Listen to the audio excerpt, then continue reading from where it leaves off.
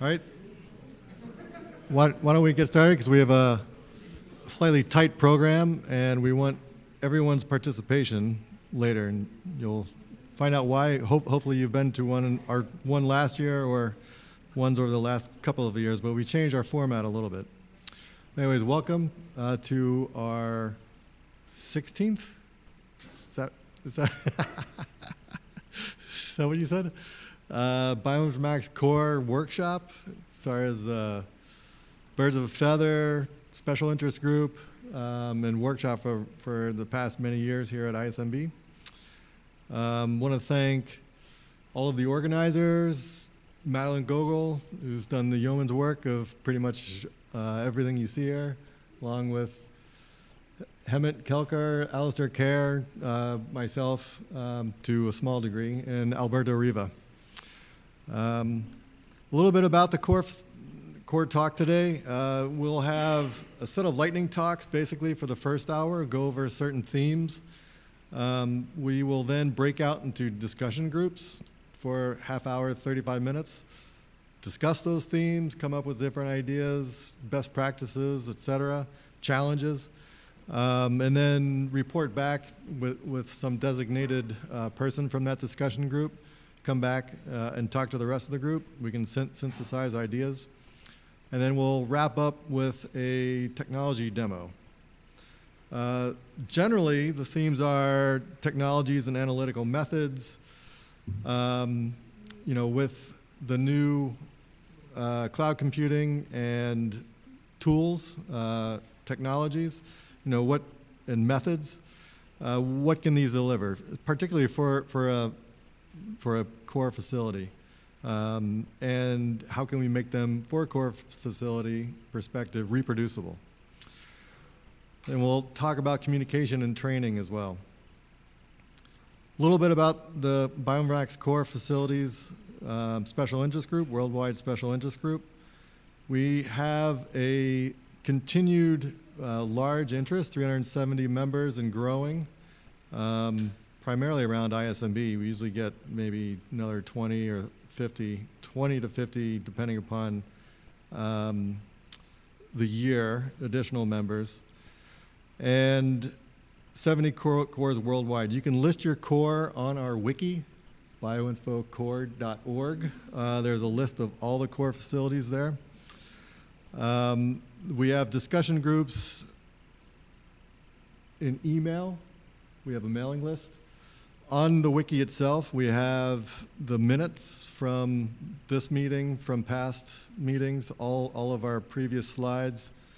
We have also a teleconference 2 times a year, more or less. We have the minutes of those. So those go over special topics. We go in depth for an hour, discuss, again, sort of best practices. If you have an idea to present at ISMB or on one of these teleconferences, we're looking for organizers to help us continue that trend. You can contact myself, you can contact Madeline, and let us know what you're interested in and what to follow up on. If there's something that generates your interest today, let us know. We can go much more in depth within a conference call. We have a couple of events this week. Tuesday night, ISMB itself is sponsoring all the cozies at Mark Holly. We will be there. There will be signs up, so come join us there. We have a dinner on Wednesday night as well. This is a traditional dinner that we have at ISMB. Please contact Madeline for that. I have a little details at the end as well. Today, we'll talk with the lightning talks, basically starting off to get you thinking about the small group discussions. The first one is about AI and ML, lessons learned from Yang Fann. We will then talk about single cell analysis and sort of what that means for a core facility. This can be wrapped up into sort of one discussion group. Reproducibility using cloud tools and how to sort of do that with Conda and Bioconda. Project management, training, and training. So we'll talk about all of these, but start thinking about how you want to, and sort of what special breakout group you want to jump into. Dinner on Wednesday is with the European Bioinformatics Core community as well, a joint dinner at Veranda Pelicano. Address is there. It's probably about a 20 to 25-minute walk from here. We plan to meet downstairs if you want to walk with us at 7:30 in front. Well, I guess it's not downstairs. It's right out here. We're on the ground floor. At 7:30, or you can meet at the restaurant. It's a buffet. It's fixed costs, but all you can eat at the buffet, $36. Looks pretty nice. And I think that is it. So we'll get started.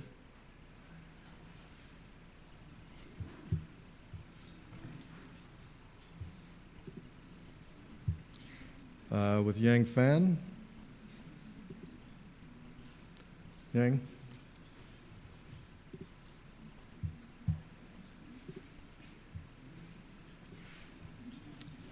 So if you want to grab your...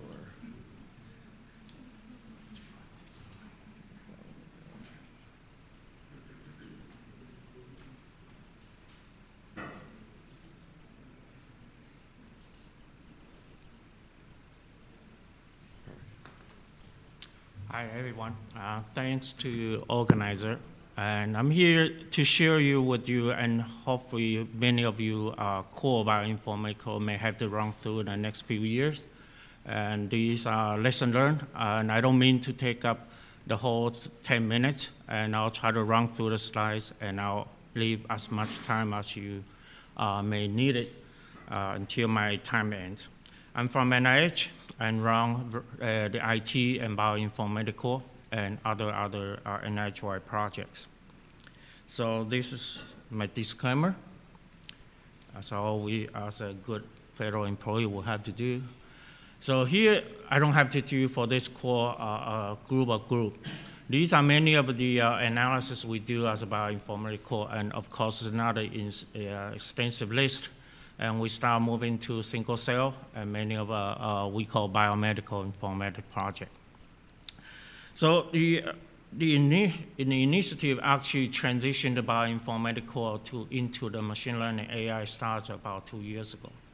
So these are the trends on coming NIH initiative, and if you sort of pay attention to where NIH is leading to, these are many examples actually running at NIH right now. And these are not, again, extensive lists, but tell you many of the things we do from radiology, pathology, many of medical informatics type of thing, and including the basic science side of it, and single cell mechagenomics, EBIT, as you name it. So for a transition to bioinformatics into a called data science project. And these are not really a highlight, but sort of summarize the overall sort of thing that involved with the data science. All the data science projects, including many of our bioinformatics related AI, actually started with big data. And these data, as you will encounter, many of your core have to deal with, all have to relate it to high quality data set. And this is difficult, and itself could be a workshop itself. And I won't touch many of the things because one of the slides I'll summarize many of the challenges that relate to the data science, that relate to the data set. But regardless, once you get the high quality data set, and we are not talking about hundreds and thousands, and when you involve with medical data set, these are 100,000 and above. Okay, so that's a scale you have to deal with when you go into the machine learning and AI arena. So once you have a high quality data set, again, like many of our informatics projects, you have to do statistics analysis. Now you have to do a machine learning algorithm, what tools that you really have to pick to be able to work out what you end goal for the machine learning project has to be, and we'll talk about later on. And many of our bioinformatics tools deal with visualization. And we are very good at those, creating some of the visualization for our project. At the end goal is that you find something new, a new discovery. And for the AI, you may start to develop tools into what you want to do to advance the medical care, as we do as one of our missions. This will transition you from the bioinformatics we call big data into called AI, artificial intelligence. So in the next couple slides, I'll show you one of our projects which initiate us and prompt us to move from traditional bioinformatics analysis, what you see in the summary earlier, into more of a biomedical thing. So this is the first big data set. And since I'm coming from a Neurological Disorder Institute, stroke is one of the largest research portfolio program in our intramural. So the larger data set, as many of you know about the stroke disease, is #3 killer in the United States. And for the age population in the CMS, Medicare, Medicaid, it's about 4% of our age population all have stroke. So it's the #1 disability disease across the nation and in the world. So once you have it, it's terrible, so you better have it. So the project we have a larger data set, which I'll go into the next slide to describe to you what the data set we may have. So the end goal for this one is actually using the machine learning. And the end goal for us in the larger data set, and I don't know if I have, so here. So the end goal is really for us. So when you get a data set, you start to integrate the whole data set. You start to find out there are discrepancies between, of course, the data set itself, which is what we call the data quality. But you also realize the entire across the nation, at least the United States, there are 1,000 parts of our population has worse outcome than the north and east side of it. So you ask a question, why? Are we not having the standard stroke care across the nation? So from the data, you can learn lots about the disease across the population. Okay, so the end goal is if we can find the tool, as we are good at developing a tool in the bioinformatics, can we do something about this end goal we try to build? So now the starting question is what data do you have to be able to start? Very obviously, you need to understand how the stroke patient coming to the ER and being triaged and into the outcome. So here's a list of sort of very simplified diagram. The QER, meaning your stroke patient, often in the midnight, at the most inconvenient time, you go into the ER. The physician have to start diagnosis. The two main types, although there are 4 or 5 different subtypes of the stroke, is ischemic and hemorrhage. Either you have an internal bleeding or you're ischemic, a blockage in your blood vessel that causes the stroke.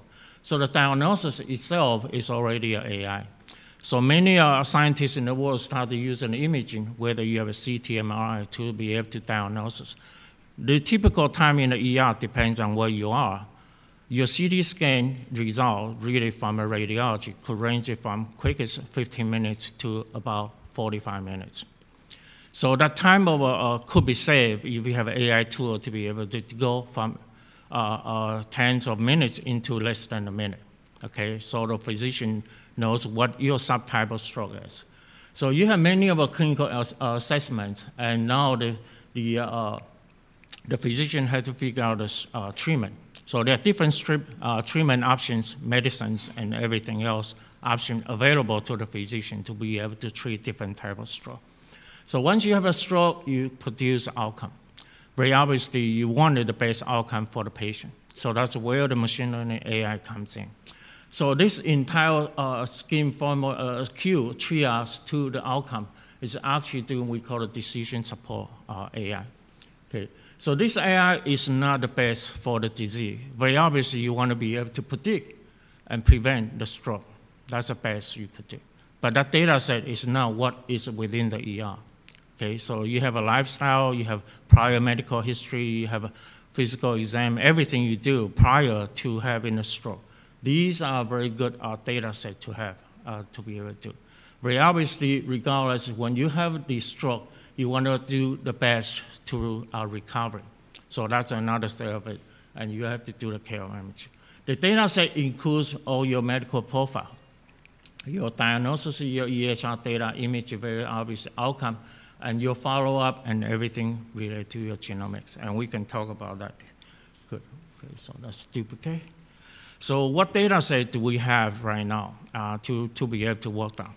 And so this is collaborator in Taiwan has called the TSR registry, has right now 140,000 medical history, from the patient coming to ER and the prior medical history to the follow-up up to 1 year. So that's a data set in here, very rich. These, in our entire intramural, we are very study-based, so our study population is a lot smaller, unlike in the hospital, because most of what we do are research-based. So this has about 16,000 patients. We have about 45,000 from all the NINDS funded trial, and this is public data set you could obtain if you wish to have.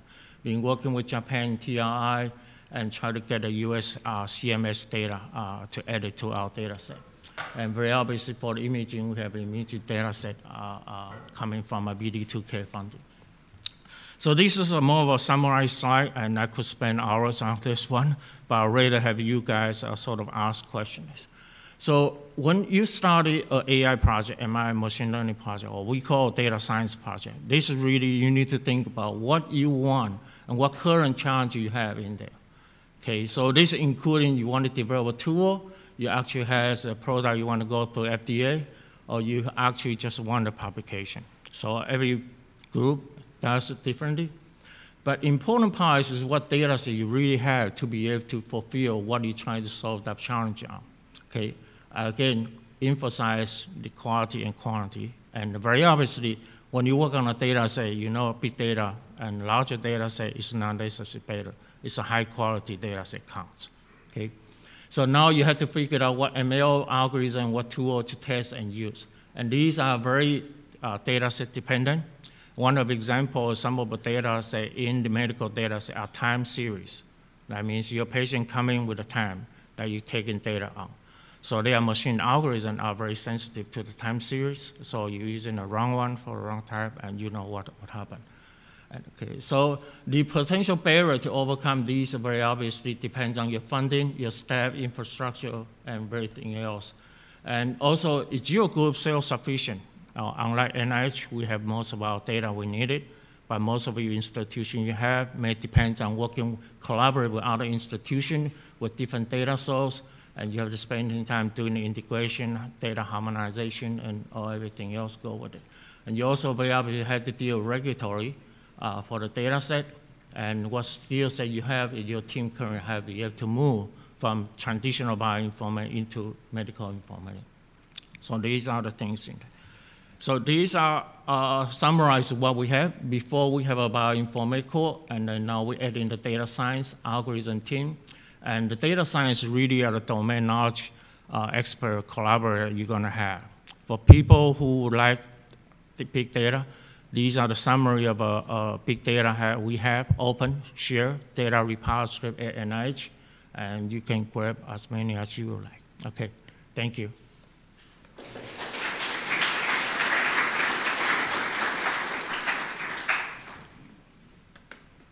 And here's my email.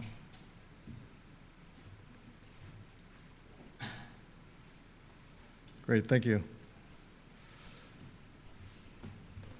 Next, we'll have Shannon Hosui from the Harvard School of Public Health, talking about single cell analyses. Let's see, core single cell. PowerPoint? Oh, yeah, sorry.